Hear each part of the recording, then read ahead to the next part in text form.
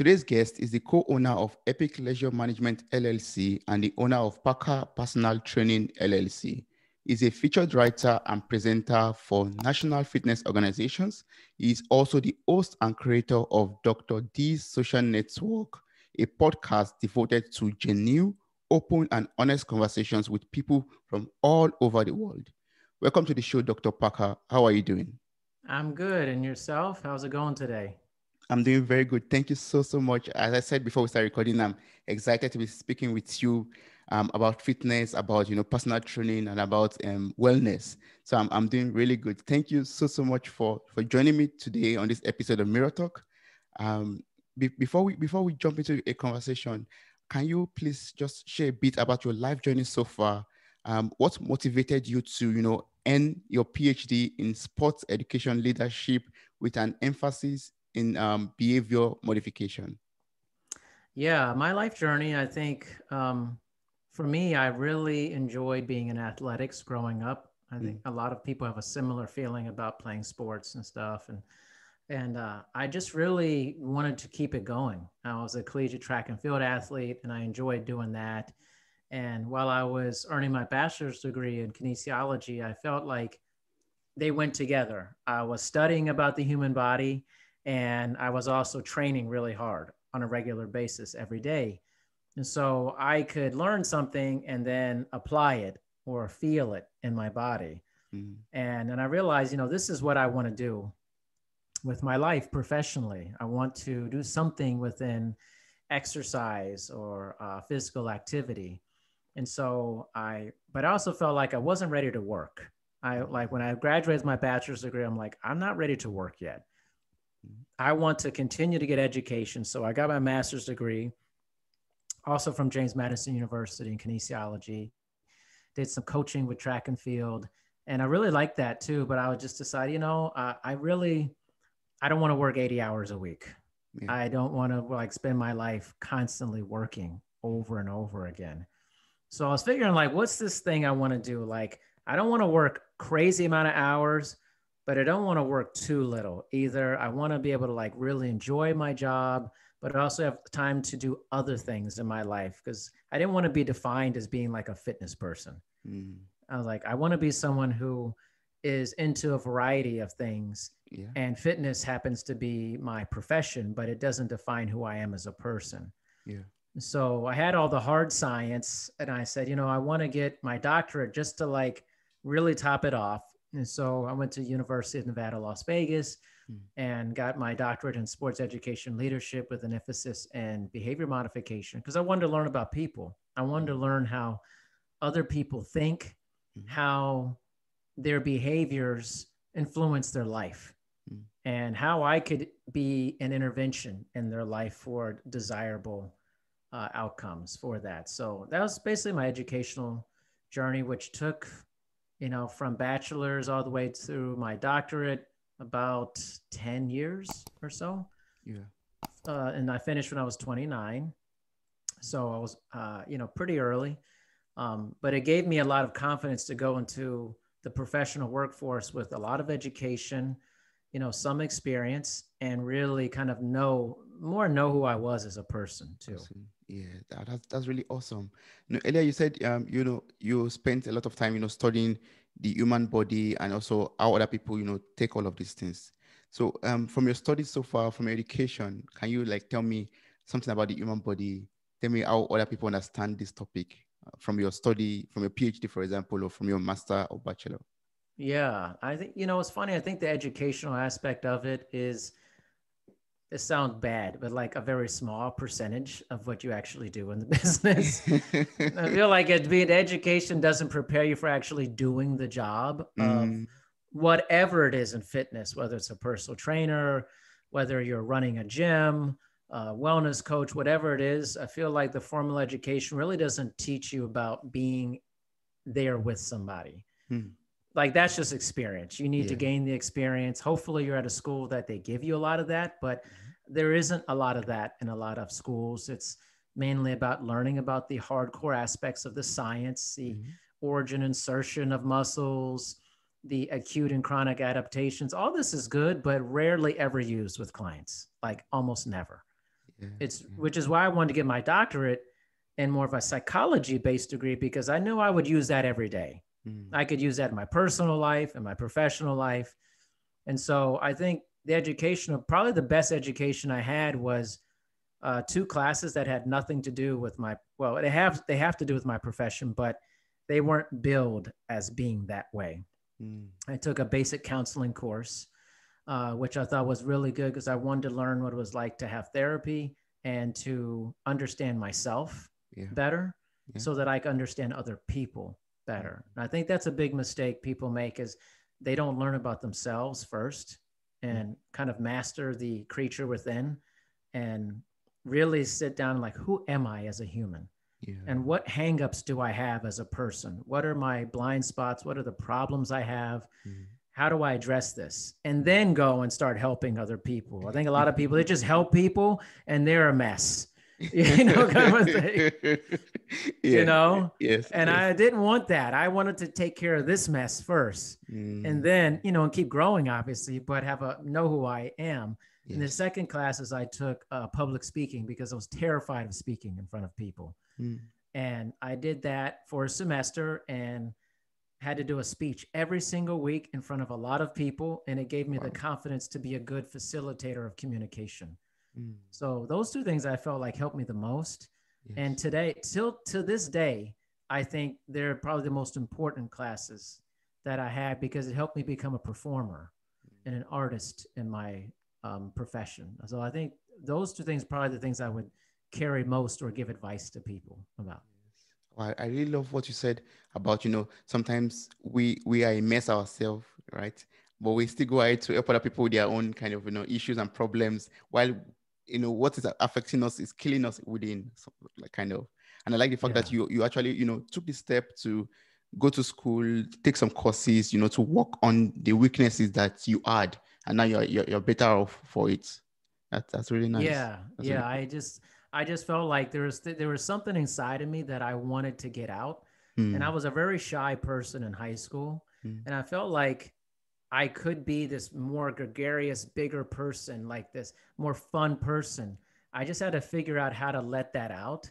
And I think those two courses, along with a bunch of mentors and people, that it helped me become the person I am today. And I continue to learn and continue to grow and learn about myself. But I think before I really wanted to get into working, I really felt like I needed to have the time to mature. And I really feel like that's the opposite of today. It's like, I think a lot of young people just want to start working, making money. They want to start up, everybody wants to do a startup and have this big company. And yet they have no life experience. They haven't worked on themselves. And I think it's okay to like defer making money. You know, obviously you got to take care of yourself and you have to survive, but, you know, spend the time to really know you. If I asked you, who are you as a person? A lot of people cannot answer that question because they've never actually gone through their inner space and tried to figure out who they actually are. That's true. Wow. That's amazing. So please, can you tell me about Epic Leisure Management LLC and Parker Personal Training LLC, and what are the services that they offer? Yeah. So Epic Leisure Management started a little over 3 years ago with a business partner of mine. And our company is one that's kind of a one-stop shop. So we do everything from concept design, business planning, all the way up to turnkey management of luxury health and wellness amenities. So like spas, recreational fitness facilities, private fitness facilities in residential neighborhoods, hotels, that whole deal. So we do everything from the idea of the amenity all the way through running it. And then Parker Personal Training, I've been training for almost 20 years. And so it's really just offering personal training services. But I look at it more of as like, it's companionship. Now, let me explain that in the sense that I really think that training is companionship and compassion and creating meaning and lasting relationships with other people.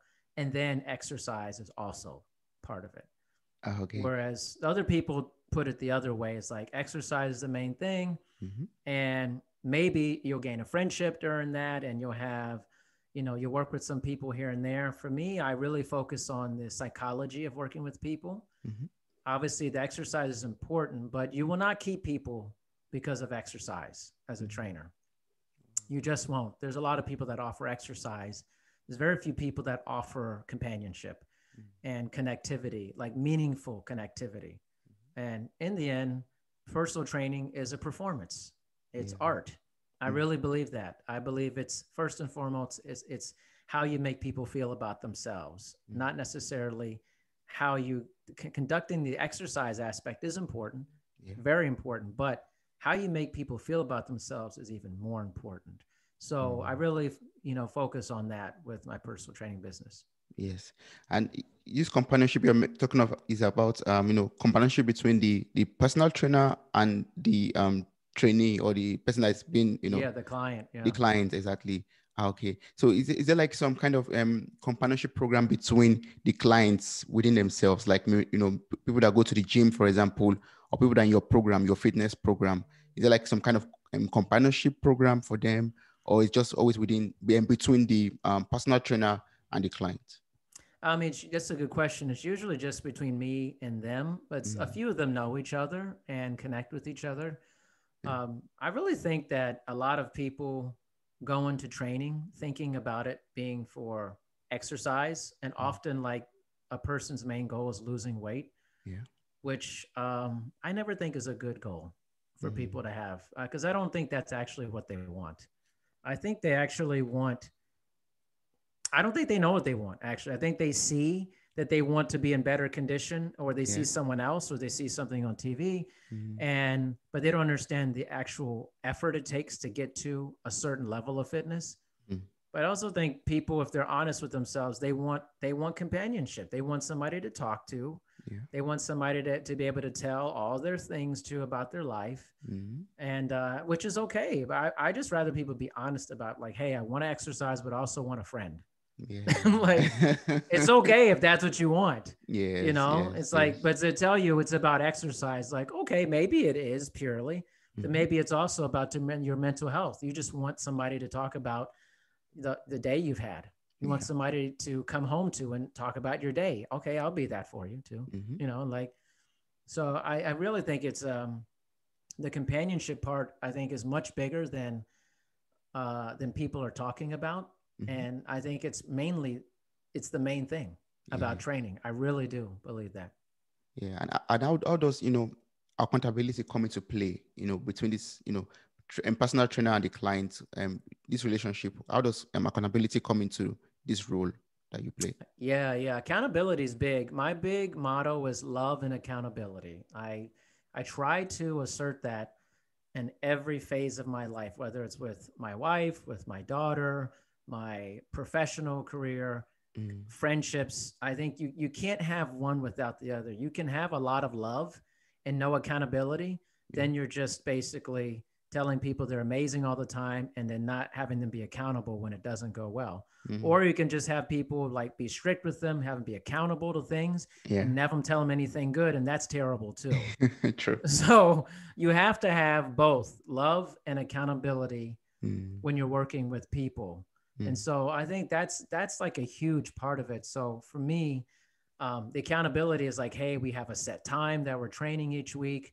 I'm going to be connecting with you to make sure that I'm making the emotional investment in there. And over time, you're teaching the behavior that you want. That's part of my education, is like, okay, what's a desirable outcome here?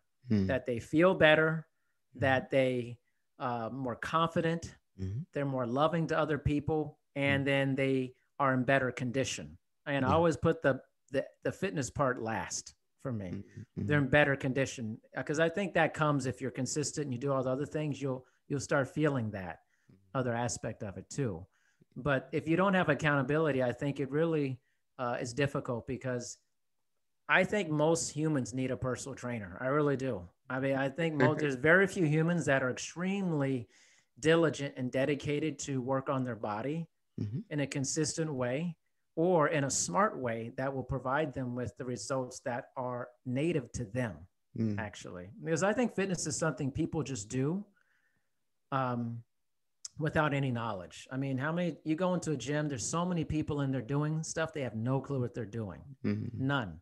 True. But you would never just start like driving your car by yourself No. without knowing, there's rules, there's standards. True, of course. Yeah. But exercise, because it's your body, you think you're the expert on your own body, which is completely not true. Completely not true. Yeah. Most people have no clue about that. That's true.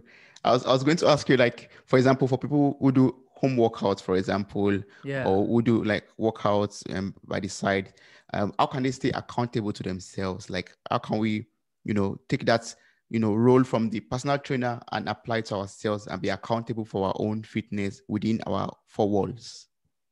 I think first one is get good information about the hardcore aspect of the human body.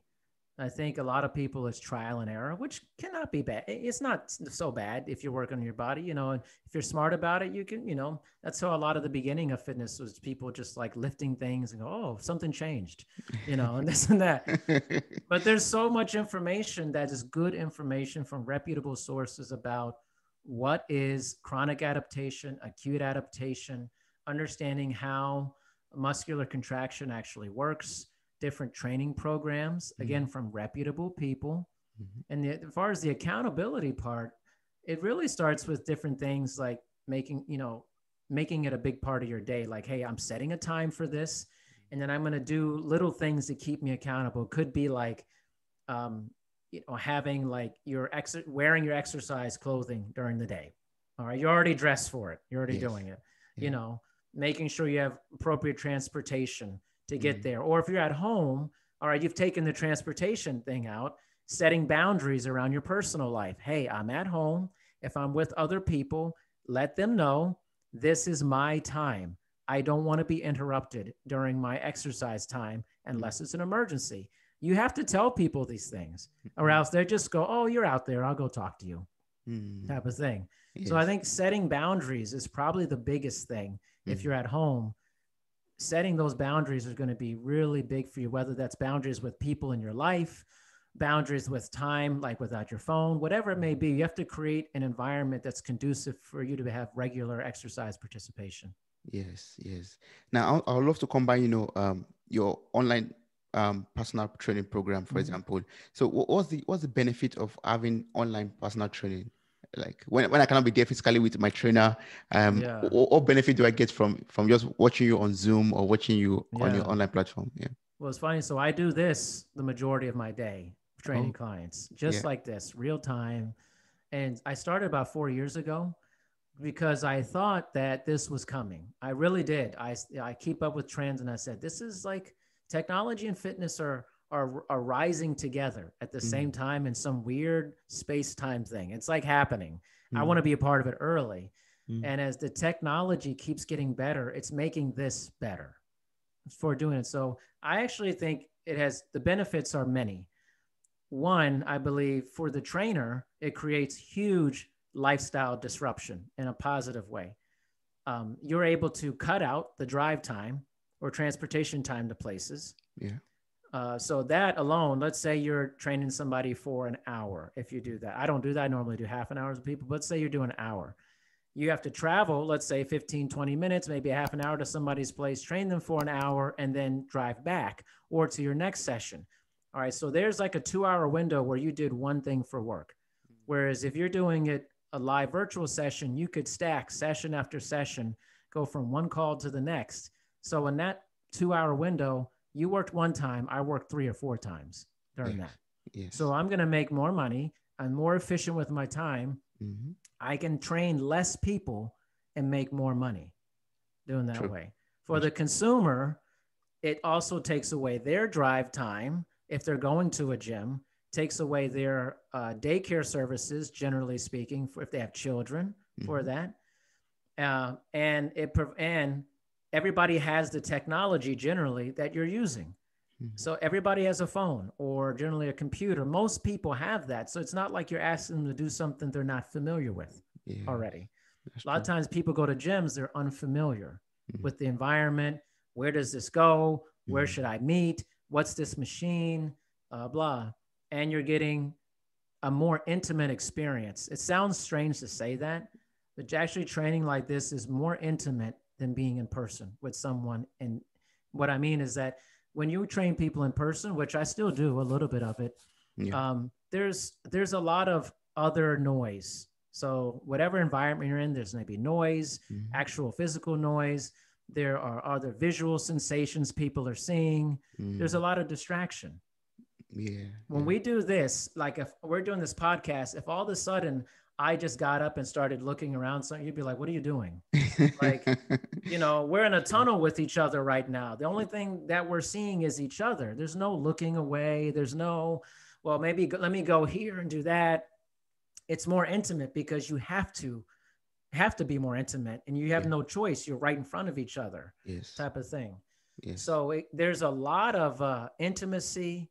There's a lot of efficiency, and I think for the trainer's point of view, if it's done well, it's actually will free up a lot more time in your life Mm. for that. And the same thing for the consumer, you'll free up way more time to do other things you want to do. True. Wow, that's awesome. So, like for example, if I want to enroll for your online personal training, for example, do I have to now buy all of the equipment from my home gym, or how does that work?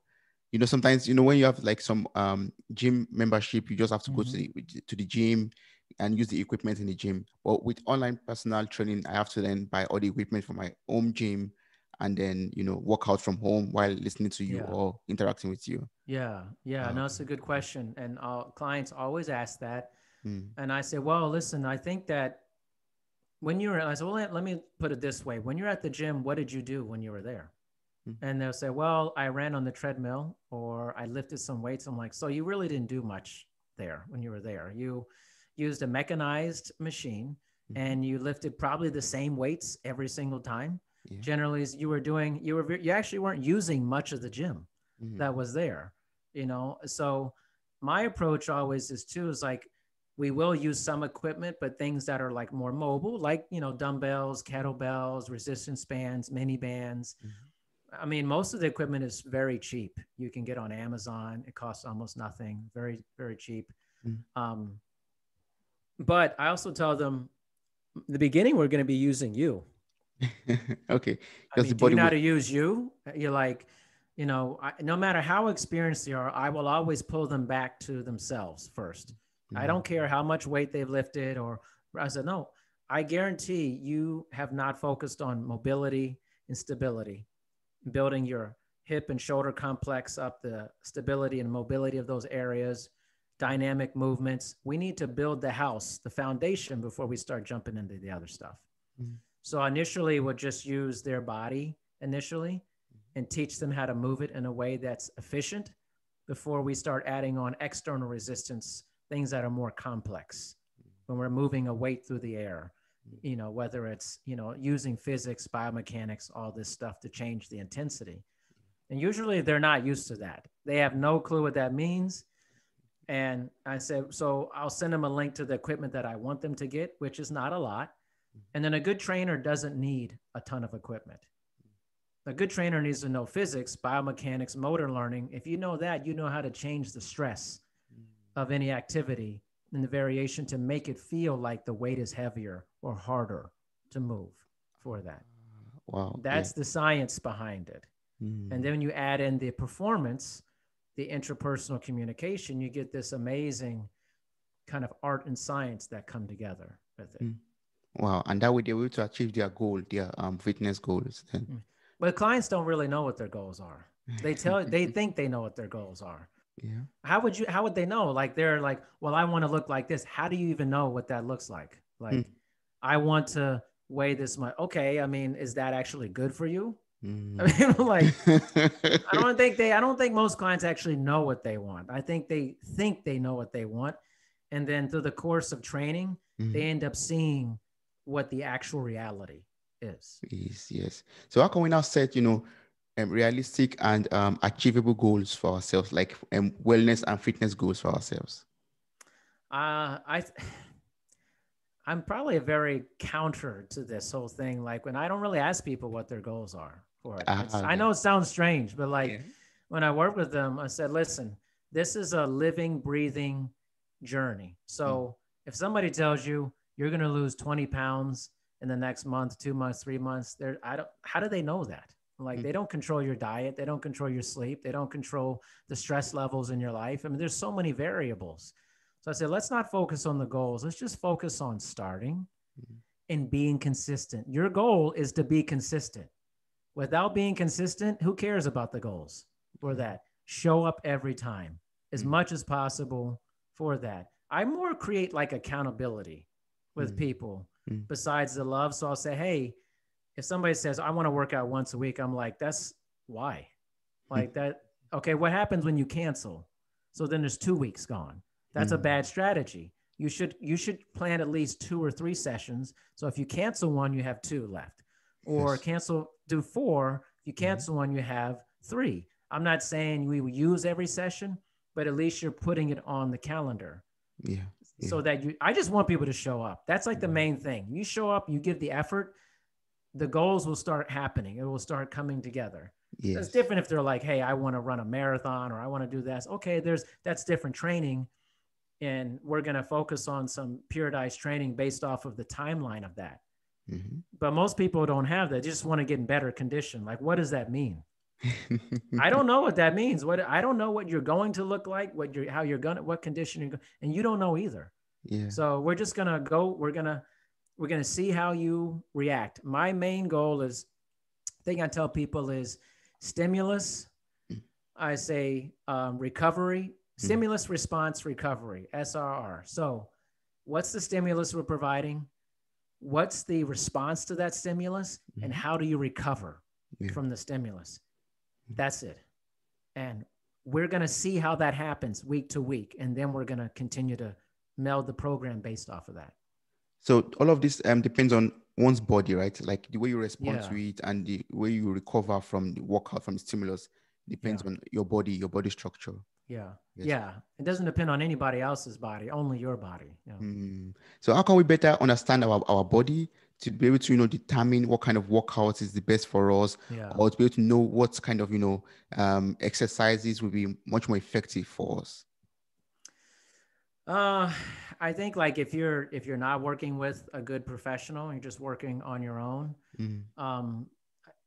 Really the test is you're going to have to test your limit. I really believe that. Like to know like how well you recover from, let's say you're just doing your own workouts. You need to do a variety of workouts, do something very low intensity, do something moderate intensity, and do something that's really strenuous and chart how well you recover from that. Chart which days you feel better. What did you eat during this day when you did that? How much sleep did you get? You're basically performing an experiment on yourself of saying, how can I get the most out of my body by doing these different things? Let me experiment. Let me work out in the evening. Let me try the morning time. When do I feel best for that? I think you can't just be like, well, I'm a morning exerciser and never try evening. How do you know? You need to like find your limit and then work through that and find your lower level limit. And then you need to be able to say, okay, I like to work out on these days because this gives me the proper amount of rest so that I can have the best performance I can have. I think the other thing too is that people do exercise as kind of like this, like begrudgingly. They do it. They just check it off. Oh, I worked out today. And it's not about performance. I think if you also can look at your exercises, it's performance. Yeah. I want to do well. I don't just want to show up and check the box and go, oh, well, I did that today. Right. Look at it as I want to improve. You're going to the gym or outside or wherever you are to improve. Yes. In order to improve, it has to get harder over time. Yes. You have to have overload for that. Yes. Muscles don't get big by not doing anything. Or not changing it up. You don't run faster, jump higher, run farther by doing the same thing and checking the box. There has to be discomfort as part of it. Yes, wow.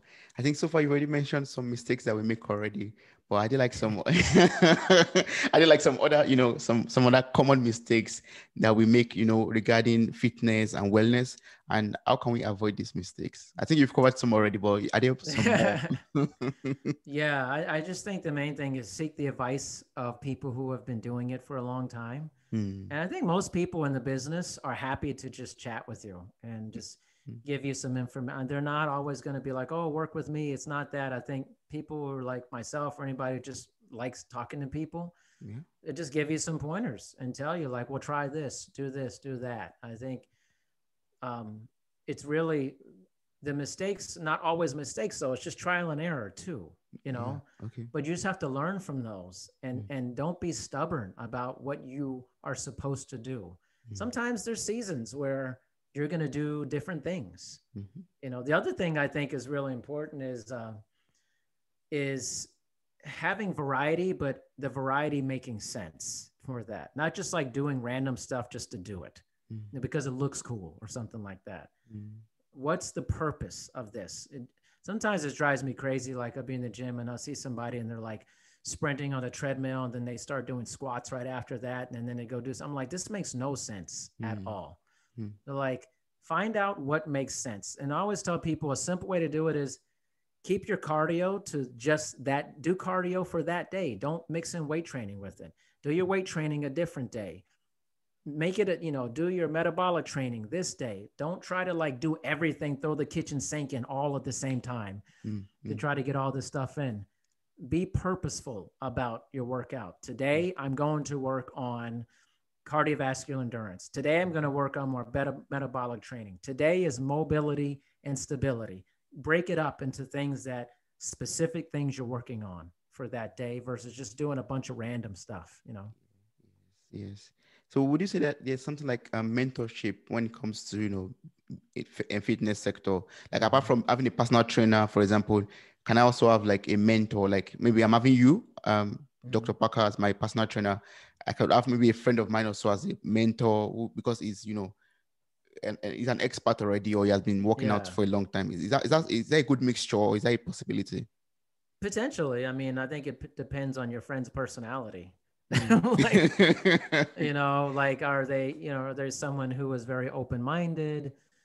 They conscientious? Mm, Um, they're kind of agreeable to different things, but they mm, keep you accountable? Or is it someone like that is working with you, maybe a friend that knows a lot, and they're just like, listen, I'm very close-minded to all these different other types of approaches. mm. This is what you're going to do that. Ah, You don't want that friend I know. for that, Mm, so it depends, like, where are they on these different traits?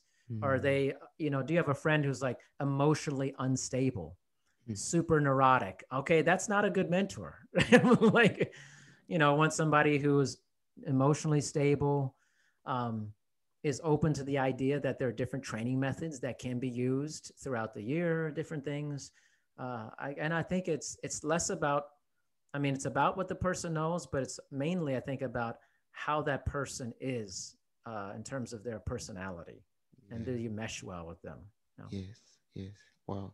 So not only for fitness or for wellness or for the health sector, can you like give me some skills or ways to develop consistency in whatever we do? Like we can use fitness for as a Mm-hmm. sorry, we can use fitness as an example, but I want to use it as for every other area of my life. How can I develop um this skill set for consistency?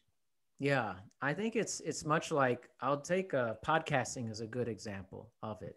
So I host my own podcast and I've done like 350, close to 350 episodes. Yes. And people always ask me, like, that's so much, that's so many episodes. How do you keep doing that and stuff? I said, well, I think one, you have to be organized. Mm, I don't think in any aspect of your life, you're not going to be very good if you're not organized mm, and you don't have good systems in place.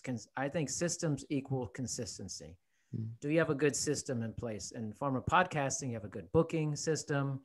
Do you have a good follow-up system? What's the system for sharing, the episodes and things? And fitness is the same way for that. What's the system? What's the accountability? So I think in all phases of your life, it's really, really about what are the systems you have in place to create consistency for Yeah. that. And so like, you can't just like hope another episode will happen for your podcast. Like, well, I hope I have an episode next week. Yeah. Okay, no. What are your main sources or publicists you're using or whatever?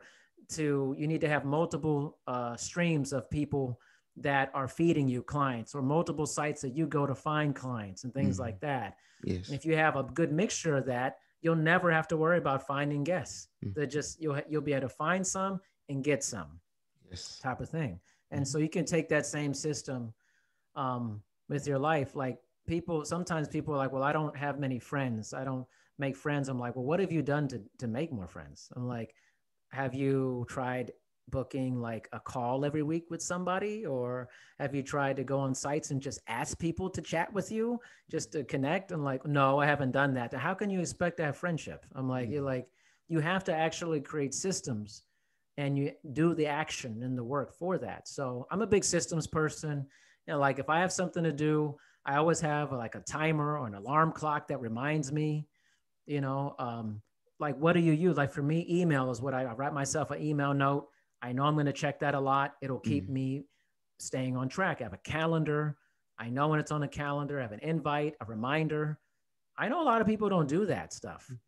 Like they just like go, well, I think I have something next week. How do you do that in life and still actually be successful? I don't know. That's true. I love that. I love the fact that you make mention of that, like having a very solid system in place. Like Yeah. I learned that also of recent, also while starting this podcast journey also myself. Like I learned the importance of, having a calendar, the importance of scheduling everything, the importance of Yes. having my, my day programmed up so I can know when I have free time and when I don't have free time, and when I can put what into what time slot of my day. Yeah. That's really good. Yeah. Actually, I think if you're a podcaster and you're doing it well, it should teach you a lot about time management Yes. and post production Mm, and editing and the whole thing mm. and reaching out to guests and booking. I actually think it's good life skill being a podcaster because if you want to do it well, it forces you to be a very organized person. Yeah. You're right. You're very right. Yes. So you've worked extensively in both the academic and private club sector Mm-hmm. as a director of education for a career college. How can we, combine these health and fitness courses or programs into, our academic sector? How can we integrate a better structured fitness course or program, like maybe some personal training programs into our schools or into our university courses, so that our children or young ones can also, Yeah. grow up with this mindset of being fit or healthy, or having this wellness mindset even while in school, or while very young. Yeah.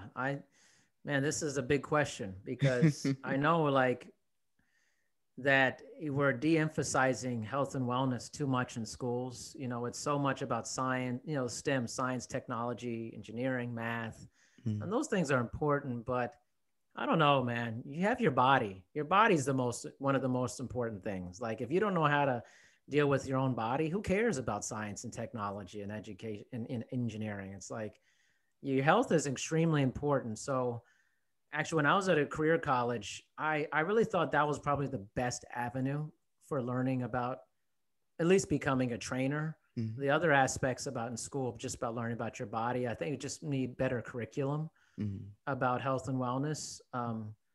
But I really think it needs to be an experiential aspect. Like I think it'd be awesome, like if in schools that, kids had personal trainers in school. I don't yeah. know how this would work, how the payment system, but if you had, like group exercise instructors and high schools and junior high schools, they would at least be exposed to what it's like. It's like nobody comes to like career day and it's like, oh, I want to be a personal trainer. It's like they'd always bring in like a firefighter or something or like a doctor. They don't bring in like somebody like me. It's like I just think we need more exposure to Mm, it as we're younger, because the problem is that you're banking on your parents exposing you mm, to fitness and wellness or your friends. mm, And I mean, based off of the world we live in, that's not a good deal because almost 70% of the United States population is overweight and obese. So very few parents could actually teach their kids about their health and wellness because they're not healthy or well. So I think we need to have more exposure early on from professionals saying, hey, this is an important aspect of life, your body, and also how to deal with the emotional and social aspects of living in your body for that. Yes. That's given zero attention, zero, for most places when you grow up. You know, you learn about fitness just, you know, lifting weights with your friends or playing sports. It just kind of happens informally. But I'd love to see something more formal where professionals go in and there's more exposure to it early on. Yes. And how can we create this exposure? Like, how can you, for example, help in creating this exposure in schools or, I don't know, in general?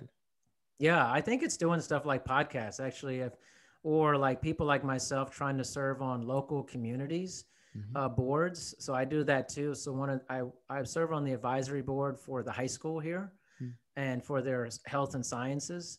So I help with like curriculum development and ideas about it. And I was actually in a Zoom meeting for a health science class. The teacher brought me in and the kids just got to ask me questions about being a personal trainer and health and wellness. And they had a lot of questions.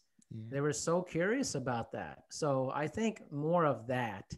Now that we have this video conferencing technology, you could be anywhere on the planet and insert yourself into a school, wherever it is.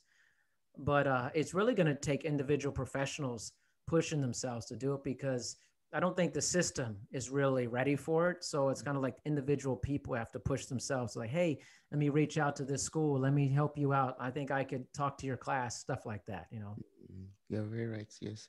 So for people who love to, you know, pursue a career in personal training or in the health and fitness sector, what's the best way to go about it?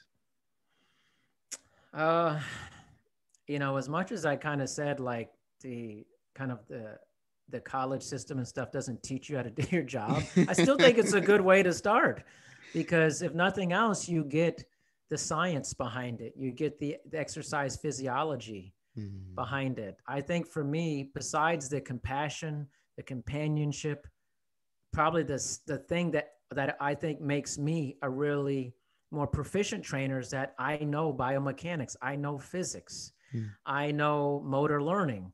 And because I know those things, I know how to sequence exercises in a way that creates intensity for that. I know levers and pulley systems because of that. So I think knowing the actual basics behind how the body works and how the body adapts to a stimulus, really important as a baseline level. If you don't know that, you're just giving people gimmick exercises, things that look cool, that may not have anything to do with the actual performance that you want them to have for that. So I think it's important to get more educated trainers within our system. And then after that, spending a lot of time in the psychology of the business. So understanding how people behave, how they move, the psychosocial dynamics of people in group settings and one-on-one settings. And then I think lastly, you have to know about business. I mean, in the end, it is your job, your career. So you'd be surprised. A lot of trainers are horrible with finances. They don't know how to ask for money. They don't understand what it's like to create their own business, the LLC status of that, filing taxes, the whole basic stuff of it. I think being really good at understanding the business of training is really important as well. All of this one can learn it in college, in university, for example. Say that again. I said all of this one can learn it in the university or in college. Yeah, you can get a lot of, and now I think you can get it outside of school and stuff. There's individual people who are doing stuff, but there's some good books out there. Actually, a colleague of mine wrote a book, and gosh, I can't remember what the name of it is, but it was essentially all about like creating a personal training business and the dollars and cents behind it. You know, insurance, being an independent contractor, business owner. I think there's a lot of outlets you can get outside of college for that. And probably the college is probably the worst place to learn about business related to training because that class is going to occur basically within probably a kinesiology or a human performance environment. And most of the professors who are there have never trained anybody themselves generally. Maybe that's changed, but I don't think so from what I've been talking to colleagues about. Yeah. You really want to get out there with people who are in the business, who are running their own businesses. They can give you some guidance on what the nuts and bolts of that are. I don't think you're going to get a lot of that in college, honestly. You're going to get like some basic business courses, but it's not going to be specific to like fitness stuff. Generally. Yeah. So maybe when you return back to teaching, for example, in colleges or university, then the students will be very lucky to have you as a professor, so because you have the experience from the business part of it already. Yeah, that's a big problem in universities, I think, in colleges, is that you have a lot of academics teaching students who are going out into the world, and while they're learning a lot of good science-based things, they really can't teach you anything about doing your job. That's a real problem. I think you need to hire faculty I'd be a big proponent of hiring college professors who not only teach, but are also still training and coaching people actively while they're teachers. Because then they can give you the hardcore stuff of what's happening during a session, because they're doing sessions all the time. And they can give you the knowledge based off of the science aspect. But if you just have somebody who's teaching you about hormones and adaptations and, endocrinology, I mean, that's great. But if they can't tell you how to make money in your job and have a career, who cares? True. Yes. You're right. And how to make it a performance, because training is a performance. And there's a lot of trainers that just like to work out, and they're stiff performers. So like, there's not a lot of personality, and they're going to work with people. And it's like, man, this is you need to be loose. You need to enjoy this. This is a performance. This is your magnum opus. Every time you go out there, this is the curtains have come open, perform for me, and I think you always have to remember it's a performance, and somebody paid admission for that performance every time. And you have to enjoy it. You have to enjoy it. So it can't just be about, well, what are these exercises I'm doing? It needs to be a performance as well. Wow. So can you tell me about your podcast, Dr. D's Social Network Podcast, and what are listeners, supposed to expect from it when they tune in to listen to an episode or two? Yeah.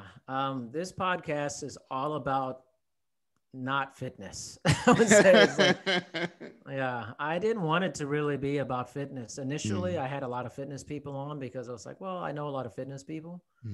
But then I was like, I'm interested in so much more than just fitness. So it's essentially a podcast playlist. Let's say it's like a mixtape. It's of all these different genres of professions and people and different walks of life. So I always tell people, you can never listen to every episode, but you could always pick the ones that you like to listen to, because you're going to you can learn about everything from quantum mechanics to sexuality, to gender, from fitness to ophthalmology. I mean, it doesn't matter. You can go through and just pick something that interests you. So for me, it's not necessarily, but the podcast is about finding a niche and trying to push that niche and grow this sector. It's just like, hey, if you want to learn, this is a university of ideas, this podcast. So if you've always been interested in being a lawyer, or what it's like, somebody, the inside scoop of prison, death row, whatever it is, you can go and find those episodes of me chatting with people from who've been in those environments, or and just go, okay, I learned something today. It's educational, I would say, in that sense. Yeah, that's why it's a social network podcast. Yes. Yes. And everybody that's on my podcast as a guest, they become part of my social network. So every guest that I have, I follow up with them regularly over time, just to make sure they're good. I'm building companionship, compassion with them, making sure that they feel that I am connecting with them outside of just the podcast episode. I'm nurturing our relationship. So once you're in the network, you stay in the network. That's good. That's very good. That's awesome. So for listeners out there who are very interested in working with you or connecting with you in one way to get maybe some more advice or to get some tips, or maybe also join your online personal training program? Because that's the beauty of it. It can be anywhere in the world. You could exactly. So what's the best way to work with you or connect with you? Yeah, so probably the easiest way is through my email address, which is darianparker@gmail.com. Um, Other than that, LinkedIn, I'm pretty busy on there. I use that a lot. So you can just find me on there pretty easy. I would say those are the main ways. You can reach me through my podcast, which is on all major podcasting platforms. To listen to that, but the most simple is email. People just email me, and I get back to them pretty quickly for that. So That's true. Yes. So I'm going to place all of this information in the show notes for this episode, the email address, LinkedIn contact, and also the link to your podcast. So I will encourage everyone who is interested to just copy the link or click on the links and get in contact with Dr. Parker for more advice, for great impact in health sector or in every area of life. Thank you. awesome. Thank you. Thank you so much for everything you've been able to teach me today. I really appreciate how you've enlightened me on fitness and health and wellness. Thank you so much. Thank you, Toby. Appreciate it.